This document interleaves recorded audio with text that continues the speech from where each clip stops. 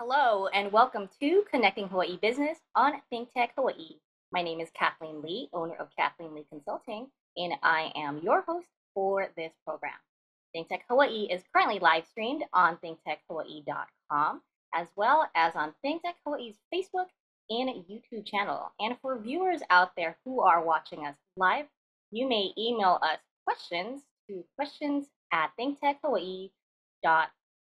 Now that we've gotten that intro out of the way, I am excited to start today's show. We will be talking about HiClimb, bouldering top rope, and lead climbing. And with us today are three members of the HiClimb team, Nicholas Pregill, Andre Hoyos, and Anthony Bagnoli. Gentlemen, welcome to the show. Oh,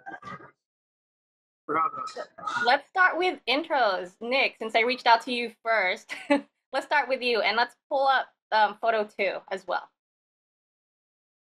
hey, hello everybody. Thank you, Kathleen, for having me on today.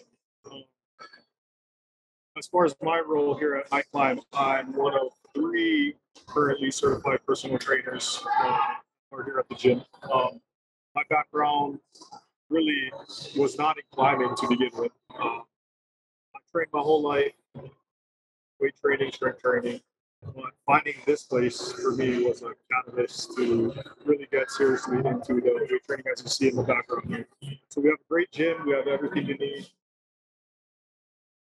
Yeah, come check it out. Programs are available. Whatever your goal is, we can make it happen, or we can at least strive to make it happen. Awesome. Thank you, Nick. Andre, tell us about yourself. Well, I've been climbing for about 15 years now. I moved to Hawaii last year in December to lead the team here, specifically with rope climbing. My job is to put the climbing holds on the wall. So when you come in and you climb up, you see a bunch of climbing holds. We have them configured in a way where you can test yourself. It varies in different difficulties. So we come in here, we change them 4 times a week. So every time you come in here, there's going to be something new for you. Wonderful. And last but not the least, Anthony. Hi there. My name is Anthony Bagnoli. I am the GM here at HiClimb, and I moved out to Hawaii about 4 years ago. I left a climbing gym in Brooklyn, New York, and started working at Hawaii Business Magazine. And then I found out there were 2 guys who were opening a rock climbing gym here in Kaka'ako, and I was like, this is perfect timing. And I've been on the team since April of last year. We opened in July of last year, so we're pretty young. Wonderful. Well, tell us about HiClimb. Let's pull up the 4th photo. Tell us about HiClimb. Anthony, let's start with you, since you are the fearless leader. So HiClimb is a rock climbing gym. We do offer 4 different disciplines of rock climbing. What you can see in the photo on those short walls, we call them short. They're about 16 feet tall over foot-high pads. That kind of climbing is called bouldering. On the side, you can see a tower with ropes hanging down. That's top roping. On the front of it is lead climbing, and on the backside are auto belays. We also offer a very robust yoga program, fitness, personal trainers, which Nick is part of. So we also have community space, co-working space, cafe. So it is kind of your new kind of community center. Very awesome. I want to pose this question to Andre. What exactly is a route setting manager? Awesome question. It's definitely a position that is new in the industry as far as my experience. It's come from just coming into a gym and volunteering to being a full career where we're competitive. I like to compare it to a restaurant. Some restaurants have chefs that sort of lead their kitchen. I would consider the route setting manager to be a chef. We prepare an experience for our guests and members to come in and enjoy themselves, to test themselves. So that's sort of what we do. We cook up some fun movement and challenging routes for you to get on. We love to get feedback, and so making sure we are engaging with everyone who comes in the door to find out what they might like and what they don't like, what they need as far as advancing in their climbing. So yeah, we definitely, there's a little bit of responsibility when it comes to making sure we're connecting with the community. And I also lead a group of route setters who've been doing it. Some of them are new, and I'm mentoring them on a lot of the technical skills that I've learned throughout the years. And yeah, it's been an amazing experience here in Hawaii, getting to share my experience with a gym that's pretty new. And yeah, it's awesome. I think that's wonderful. You mentioned that you do help folks out, and any of you can answer this. Are there age restrictions when it comes to the people that you folks service? You know, I love to tell people our oldest member is 70 years old, and our youngest member is 3 years old. So it is a very interesting sport. The usually we recommend starting about age 5 because you've got the mental dexterity to figure out the problems and the physical ability for it. Younger than that, you know, we get a lot of climbers who are having kids, and so they are like coaching them through it and more attentive. So 5 is a pretty great age to start, but really it goes up. I think anyone can climb. How much does it cost for membership at HiClimb? So I'll take that one as well. So we do a monthly membership. It is $99 a month with a $99 initiation fee. And that includes unlimited access to the climbing, to our yoga and fitness classes, our community spaces, and our co-working space. We are open 8 a.m. to 11 p.m. every day. And one of our core values is providing climbing to people 365 days a year. So in our first year, we were open on Thanksgiving and Christmas, and we had 200 people check in 4 hours. So the community has responded really, really well to that kind of offer. Wow, that's amazing, Anthony. Nick, let me ask you this. As a trainer, do you folks work with groups or companies for activities like retreats? Here in the gym, we're talking about.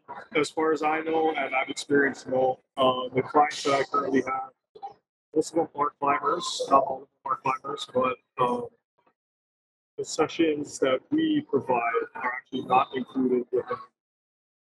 So there are bundles you can purchase that actually get cheaper the more sessions you buy. So starting for a single session, $75 a session. Okay, Discount. But yeah, gotcha. Let's pull up the first photo.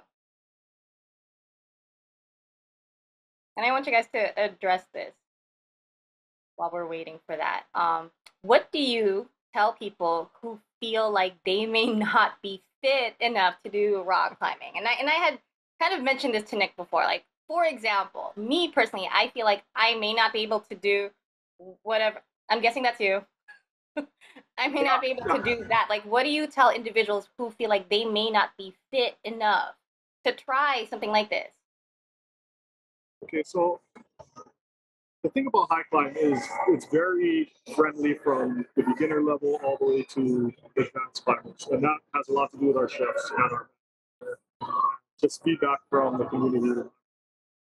I started climbing back in say September, so I haven't been climbing too long, but it definitely helps to have a good base of strength. But once again, the easiest routes here are pretty much like climbing a ladder. Once you get a walkthrough of the gym from our experienced team members, they'll kind of explain to you some technique, and it's not all upper body as that picture would make you think. So just that route, which is probably cooked up on Andre, that was really unnecessary. That was just me flexing on you guys real quick. But yeah, anybody from a small child to, as Anthony mentioned, or some of our older members can climb. So yeah, really don't doubt yourself. Get on the wall, try it out. You don't know unless you try it. Okay, let's pull up the third photo. So I understand that this is not just an indoor rock climbing facility. Andre, can you talk more about what else HiClimb offers? Yeah, so in that photo, if you're looking at the hanging bars there, you can, right in the middle of it, there's a wood panel and there's some grips that you could hang on. You can train your fingers strength specifically for rock climbing on those. That's something that is a little bit more advanced when you're wanting to climb harder things. Finger strength is something that's very important. So yeah, so we offer different training options for that. Yeah, we also have a youth team that comes and practices 3 times a week. They're training to compete. Eventually, they'll be trained and strong enough to compete at the national level and hopefully at the Olympics, so on the world level, now that climbing is become an Olympic sport. I did not even know that. Thank you. Fun fact. Anthony, did you want to add to that? I did. So, it's interesting. Climbing, unlike other sports, is really democratic in the sense that it has more to do with your ability to control your fear, your problem solving, and your technique.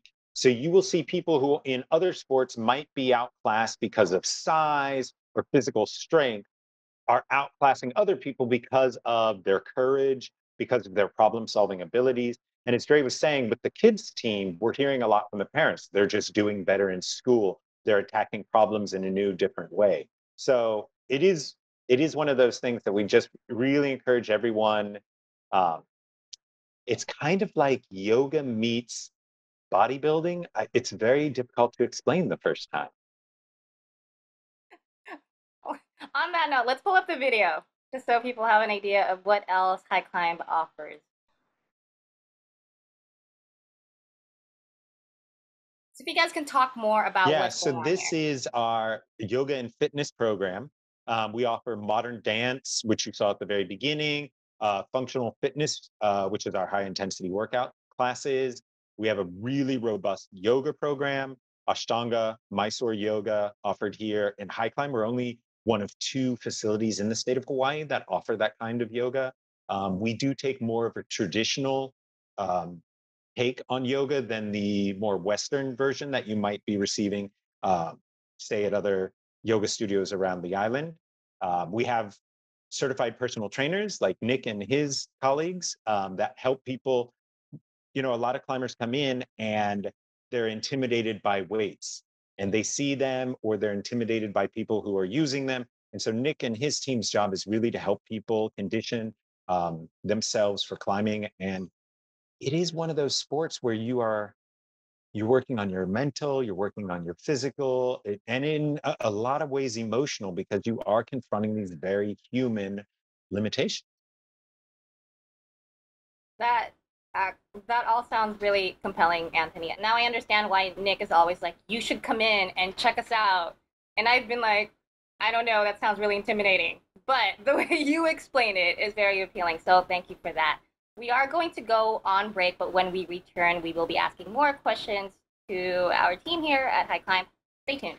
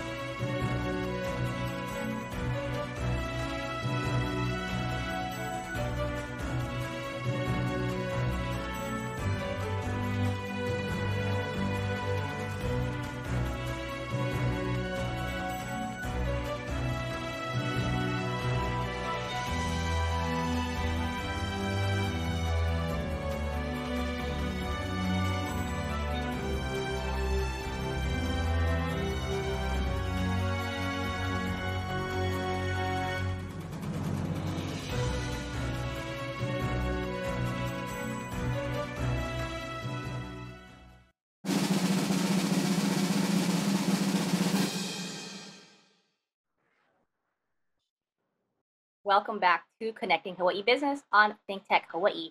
Today we are talking about HiClimb, and we have 3 members of HiClimb's leadership team. Anthony, let me pose this question to you. You mentioned that you, as a facility, try to be open or are open 365 days a year. Is that right? With COVID, how did that affect you folks? Oh man, the COVID question. So we opened July 1st, and everybody has their own COVID story. Um, Ours actually begins in 2019. Our owner got the lease for the building. So we began all the projects in 2019. We had the shutdown, as everybody probably remembers, about March 12th, and he got the lease like March 10th. He got the keys to our building. And so we immediately had a state lockdown, and he was on the hook for everything. The walls coming to island. So as we started to build up, all of our walls actually were shipped in. We went with an American wall builder out of Utah. So it took 5 containers, a team of 5 men and women working 7 days a week, starting April 15th. And we just watched all of the regulations for COVID tick down. And so gyms and fitness classes were completely offline for a while. Then they brought us back on at 50% capacity. Climbing or fitness classes were only allowed up to 6 participants. So as we were getting ready to open, we were just watching those numbers. Like, were we going to be able to even open this gym after a considerable investment? And luckily, by July 1st, we were able to go to 50% capacity. We hold about 268 people, according to our fire code, in the building. The owners have asked that we maintain it at about 150, just so everybody's comfortable with all of the pandemic restrictions. Because climbing is an individual sport, because the facility is open air, we have 2 large garage doors on either side. Our roof is actually one of those old kaka'ako double roofs that are open at the top. We have birds that sometimes come and fly in. And when you climb to the top of our lead wall, you can actually look out across the tops of the roofs in kaka'ako. So it is during the pandemic, it is a very open air, inviting space for people. Face masks are, optional here. We have sanitizing stations throughout the facility. Our holds, Andre's team strip, clean, and reset a section of the wall a day. At the end of 5 weeks, the entire gym has been reset and cleaned. We have a staff that goes through every morning and sanitizes all of the benches and everything that everyone touches. So, like, I think any small business, the pandemic has really pushed us to, try new things to make things work. Wow, thank you, Anthony, for going over that. As part of HiClimb's leadership team, what are some lessons that you've learned? Andre, let's ask you that question. Yeah, definitely. So as far as route setting, it's our responsibility to be as inclusive as we can. That being making sure people who've never climbed before make it to the top of the wall and enjoy that experience, as well as challenging people who've been climbing their whole lives. So we have a pretty broad span of clientele and users that we are catering to. Being as inclusive as we are, whether it's size, shape, definitely brings in a lot more people than I'm used to seeing in climbing gyms, like, let's say, in mainland 10 years ago. So touching on what Anthony mentioned earlier about it being more of a community center, because we do offer a lot of options, like our cafe, and we have Wi-Fi and workspaces. I also see it as a cultural center, where people from all walks of life are able to come in here and all enjoy the same exact experience, getting to the top of the wall or falling a lot. Because there's a lot of falling that happens and a lot of failure. But yeah, no, that's been a huge lesson for me. I've definitely really enjoyed seeing the different types of people that come in here. All different cultures and backgrounds, kind of bringing everyone together in this one space, and we're able to share and talk and enjoy it. As long as we're doing our job. Yeah, as long as we're doing our job, creating climbs that are, yeah, that everyone enjoys. That's awesome. All of you make such a good argument for anyone to check out HiClimb. Nick, if I were to ask you the same question, which I am, like, what are some lessons that you've learned? Pretty new to this space here. So rock climbing training, spearheading the sort training program started. What was that? March.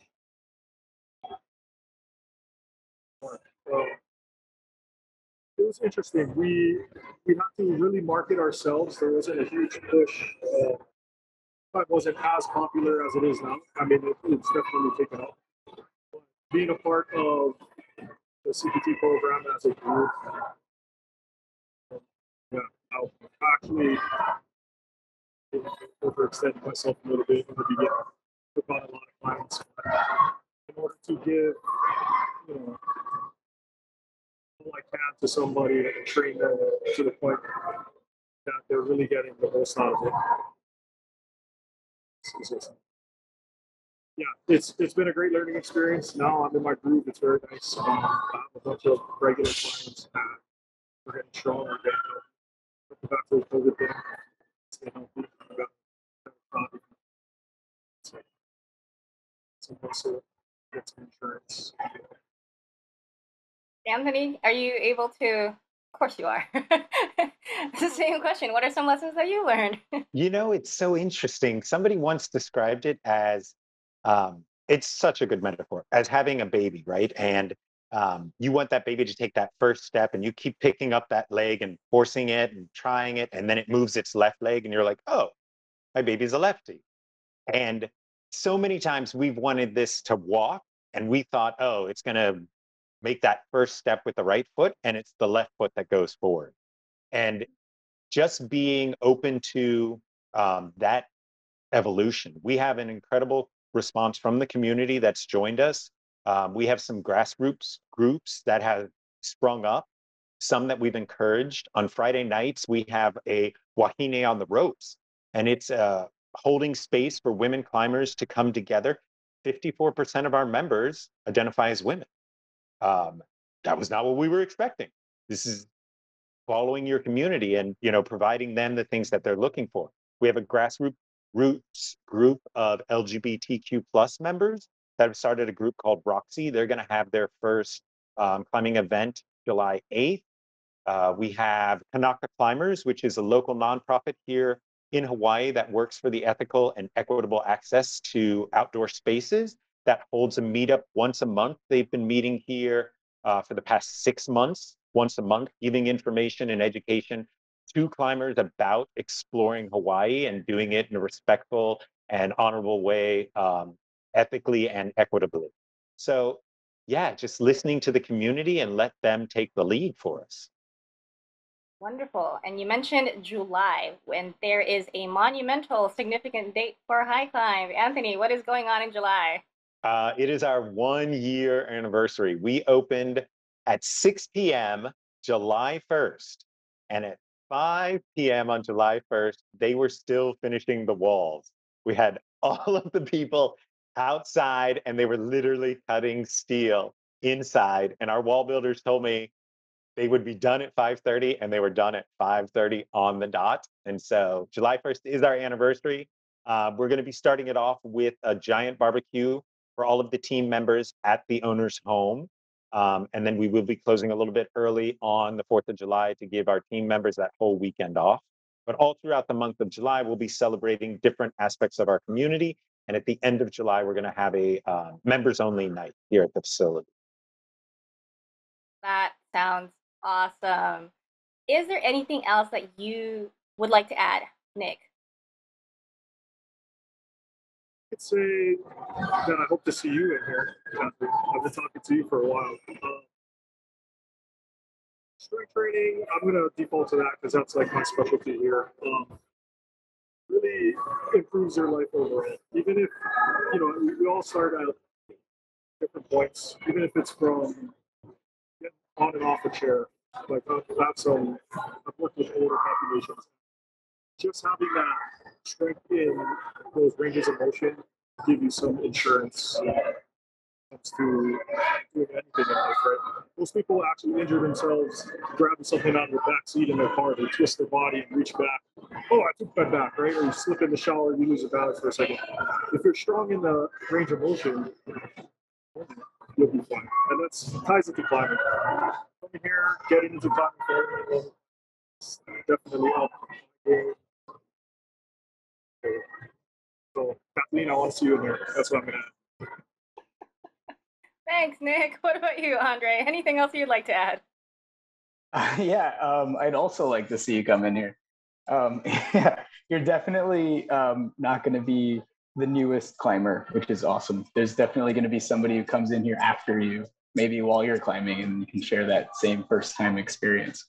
I definitely want to encourage people to visit their climbing gyms wherever you might be, wherever there's a local gym around you, and really, because it is a new industry relatively, there's a lot of opportunities for growth and development within the industry. Like right now, if I want to get feedback from our community, we have an app that the users can use. They can upload videos of themselves. They can also comment and rate any of the climbs that they get on. They can, so that's like a source of feedback that we can use. And yeah, I just encourage people to go into your gym and have fun and see if you can communicate to the route setters. Thank you. Anthony, let's wrap up with you. Anything else you'd like to add, and how can individuals contact or reach out to you folks? I definitely should not have ended with this. Our mission is to improve people's lives through indoor rock climbing. And it's so basic. You hear everybody trying to describe it. We all feel this thing when we climb. Because it is so open, because it is so welcoming and so democratic, you're also overcoming this human limitation right next to another person overcoming their human limitation. And you form the most incredible relationships. And, you know, rock climbers will be friends and come up to the front desk and ask for the name of the person they've been climbing with for months because they skipped the whole intro and got straight to being friends. And there's none that, what do you do for a living? It's all about how did you finish this problem and people working together in collaboration. So it is, as people are coming out of the pandemic, it's such a great opportunity for a healthy new awakening after the pandemic shutdown. They can reach us at HawaiiClimb, all spelled out, .com on our website by calling us at 808-888-2999. And they can email us at info@Hawaii, all spelled out, climb.com. Thank you again so much for being on the show, and again for making a great argument for people out there, including myself, to check out HiClimb. This has been ThinkTech Hawaii's Connecting Hawaii Business. And we also want to thank Jay Fidel and the staff at ThinkTech Hawaii for making shows like this possible. We had Michael and Haley who helped us out today. Until next time, aloha.